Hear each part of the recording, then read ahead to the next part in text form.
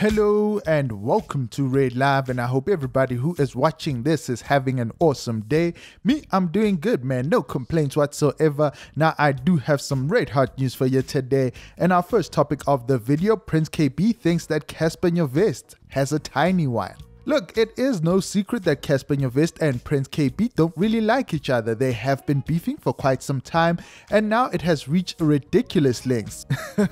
No pun intended. Now it seems like Cassper Nyovest has been trying to get some blood from the music producer for the longest of time. Cassper Nyovest has challenged Prince Kaybee to a boxing match multiple times, but Prince Kaybee has never really responded. In fact, it has been so long that we began to think that Prince Kaybee was well above all of this boxing stuff. But as it turns out, two can play the petty game, and I suppose Prince Kaybee has joined in the pettiness. Now all of this started when Cassper Nyovest recently shared a video of himself jogging with two guys. Now of course this was a moment for Cassper Nyovest to inspire his fans to keep fit and also further put some fear into MacG, who he will be boxing in April. I suppose the logic is if you can run 10Ks on gravel, you could probably run circles in the ring around MacG, even though a ring is square, so run squares around, you know what I mean. But moving right along, Cassper Nyovest and Prince Kaybee have actually blocked each other on social media, but it does seem that a user on social media actually took a screenshot of that particular video and reposted it on his social media, and that is how I suppose Prince Kaybee got to see the actual video. To which Prince Kaybee wrote the following in the comment section: "For someone that keeps on talking about Marete, this is shocking." Now it seems like Cassper Nyovest got wind of this particular reply from Prince Kaybee, and he again invited him to a boxing match. So a user on Twitter posted the following: "I want that guy Prince Kaybee in one ring, liwena. He's busy roaming around saying lame things, kawena. You need to shut him up now. Nkarubatla di punch nyana so." Now Cassper Nyovest replied to this and wrote, "Prince Kaybee is a B. He will never ever step in the ring. Kabelo kisifebe." That's why Atamaya Abua Kadi tools Sama outi lol. Roughly translated, Prince Kaybee is a B. That's why he keeps on talking about other men's tools. He is a sweet little B, and he doesn't have the balls to step in the ring with a real man like me. The day he grows a pair, I'll be ready. Ah yes, it seems like the new Cassper Nyovest, everything that he wants to sort out, he will sort out in that boxing ring. And one user even tagged Prince Kaybee and wrote Hamfe to just challenge him. Are you really gonna allow him to talk about you like this forever, Vel? Look, for me personally, I would definitely love to see Prince Kaybee and Cassper Nyovest get in that boxing ring. Now, apart from the boxing challenge, of course, things actually spiraled into, I suppose, a dick measuring contest. People in the comment sections were already saying, but he already showed everyone his pair, and Bati, it's bigger than yours. I mean, I'm sure you guys remember that little incident where Prince Kaybee's alleged side chick posted his dick pic on social media. But yeah, ladies and gentlemen, do get in the comment section down below and let me know, who do you believe is the bigger man between Prince Kaybee and Cassper Nyovest? I mean, who is the better boxer, or like who would hypothetically win in a boxing match? Just get in the comment section and comment something as... But yeah, before we move on to the next topic, please do me a huge favor. If you do enjoy the content here on RedLive, do give this video a huge thumbs up. It does help out a lot. And also, if you are new to the channel and haven't subscribed, do hit that red subscribe button and hit the bell notification to be notified of future uploads. Our next topic, the podcast and chill with MacG witch hunt intensifies. So MacG's platform, the podcast and chill, is definitely one of South Africa's hottest entertainment channels right now. And the bigger it grows, the more controversial it seems to get, to a point that MacG now believes that influencers are being paid to sabotage him. Now, MacG recently shared a picture of the front page of Daily Sun newspaper from the 27th of January, yesterday, and he was at the center of the page. Next to his picture was the headline, 60,000K to silence MacG. Now, MacG recently revealed on his podcast that radio stations were actively trying to destroy him and his podcast. According to him, all the outrage about him being inappropriate is nothing but a smokescreen. Now, he said that the podcast had not changed since its inception a few years back, which is actually true. He went on to say that they have always been appropriate, asking everyone who they have smashed or who they have hit, basically asking all their guests who they have slept with. Now, of course, judging by the numbers of the podcast, it does seem that, those that watch definitely do enjoy this, which is why I suppose MacG was initially surprised by the uproar. Now, first, of course, it was with rapper and television personality Joop Joop, but moving right along, as MacG's numbers are growing, so does his backlash. Now, almost every episode that he does, there's some drama that erupts from it, and MacG has said that radio stations are to blame for this, since the podcast and chill has been stealing their numbers. Now, he says that South African audiences now prefer to listen to unfiltered conversations rather than to listen to radio on their commute, which is why the radio big dogs are desperate for his platform to be shut down. Now, of course, MacG's allegations expose, I suppose, was met, differently on both sides of the fence. Advert chillers felt they completely understood and believed MacG, as the guests on the show are the ones who often tell on themselves. Now, of course, the chillers have been with MacG for a very long time, and they too remember a time when it wasn't all outrage against MacG when he was, basically doing the same thing. And then on the other side of the coin, I suppose those that are not too fond of the podcast are a little bit more skeptical. Some have even gone as far as saying that MacG is being disingenuous and he knows that he benefits from the controversy. Ain't no such thing as bad publicity, right? The ones that are against the podcast, I suppose the anti-podcasters, say that every time something dramatic or controversial is said on the podcast, it trends on social media, attracting even more views and followers. But regardless of what social media has to say, it seems like there is no stopping MacG. Now, every time the masses have called for his cancellation, MacG has not only survived that, but he has actually gone on to thrive. Just last week, he made waves in the US, so you best believe that the podcast is definitely doing insane viewership numbers. But yeah, do get in the comment section down below and let me know, do you believe that there is a conspiracy to kind of shut down MacG's podcast and chill, or are you on the other side of the fence and just believe that MacG is doing this for controversy, for trends, likes and retweets? Well, this is actually YouTube for likes and views and subscriptions. And while we're talking about subscriptions, don't forget to subscribe to RedLive if you haven't. I see you watching RedLive without subscribing. Our next topic, Masasa Mbangeni slams pregnancy rumors once again. So actress Masasa Mbangeni has slammed pregnancy rumors that have resurfaced after she posted her boxing workout video clip that saw a troll reignite the bun in the oven speculation. So yeah, she posted the following video that was captioned, "Mental health a joke at present, but boxing made me feel better. Also, Thabo really is an amazing coach."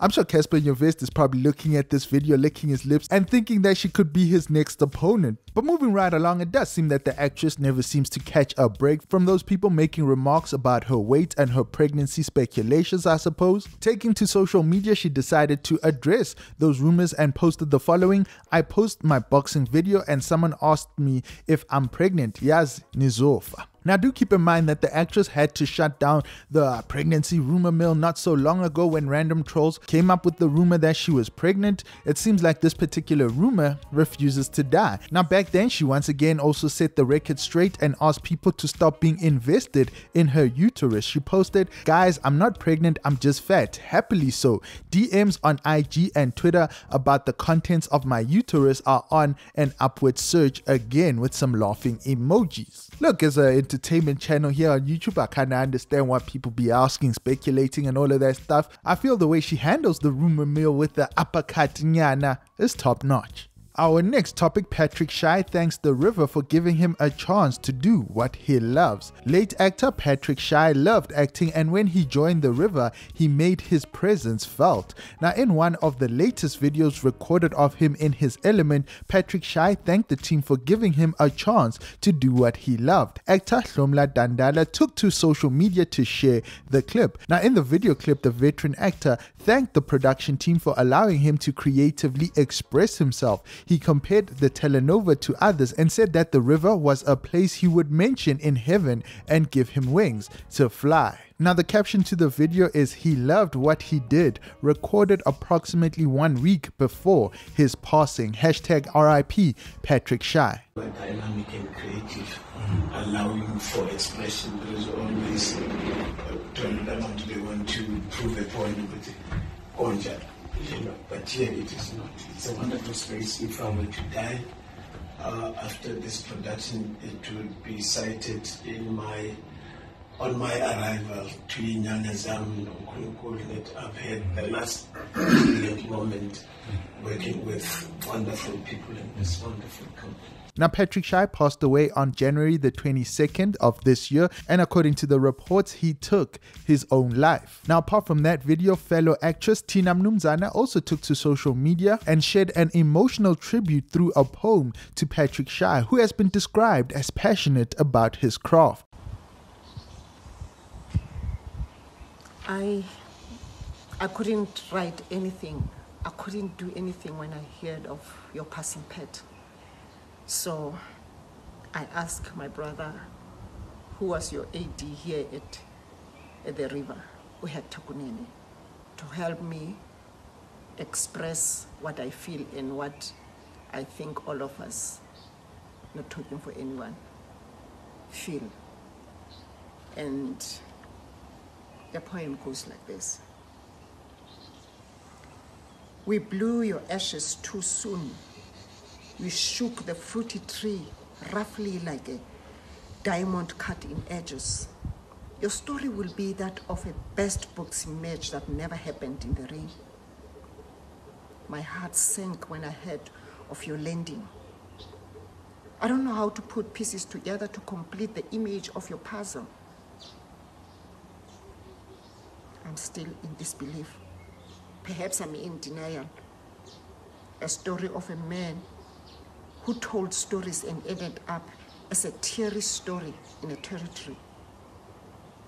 A foul patch with grief, a dominant, dire, diabolical doom. I suppose the moon knew. That is why she delayed and dimmed her light blue. Yours hit deep, Shai. It hits very deep. I don't want to lie. So tell me, Patrick, shall we pen your stone of granite as a man who beat Nyovest and place it on the hill in the west? Shall we? You son of a gun, come back. I dare you, come back and wipe our tears. So the peace may find me instead of the RIPs I see trending with the river. I've been crying. Holy God. So vele, urobetse Patrick, ukaslolutsu. Here lies a man who beat Nyovest as he cried himself to the bank and earned some 100Ks. Beat by Shai, the best match that ended before it started. The story of a thespian, stolen too soon, a life well lived, well loved and well hated, well impressed and deeply depressed, well shamed and ashamed, well apologized and well cancelled by the cancel culture that we shatters a dream of a man who failed and found his way to succeed, returning as an activist, a much needed voice against GBV at a critical period of his life. A life well turned around. A story of a man whose sin well judged too soon. A well that dried up too soon. Away with cancel culture, or else we are doomed as a nation. A knife stuck in our hearts. Go well, Patrick.